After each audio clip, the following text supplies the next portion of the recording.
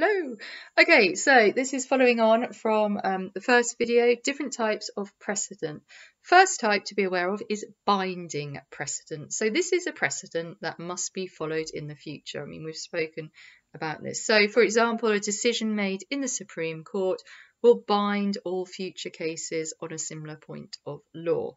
So good case example is R versus R. This case set out it's 1991, this is mad, that it's illegal for a man to rape his wife. So before 1991, a man could have sex with his wife whenever he wanted, whether she agreed or not, because she was his wife.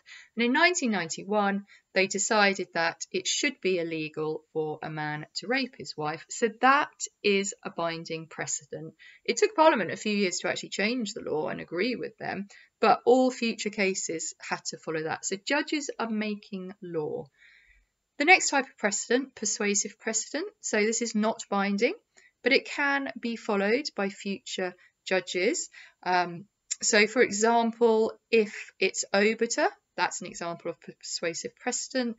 Dissenting judgments, remember those are the judges that don't agree with the majority. So that is an example of persuasive precedent. Decisions in the European Court of Human Rights, we can follow them.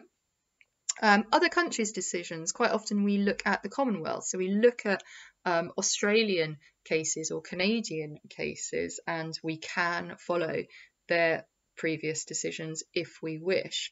So it does depend upon the hierarchy of the courts. The case of Gotts, we can use that as another example. So they use the obiter from Howe. Remember, obiter is persuasive. So Gotts then set the precedent that duress or threats is not a defence to attempted murder.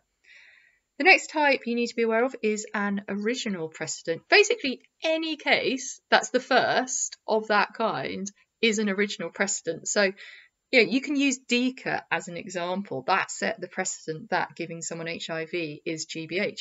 You can use Gotts. That's an original precedent. It was the first case to set the precedent that duress or threats is not a defence to attempted murder. You can use R versus R. That is original because it's saying it's illegal for a man to rape his wife. So essentially, explaining an original precedent, the idea is it's a decision on a point of law that's never been decided before. There are no past cases with a similar point. So any case that makes the first ratio on that point of law is what we call an original precedent.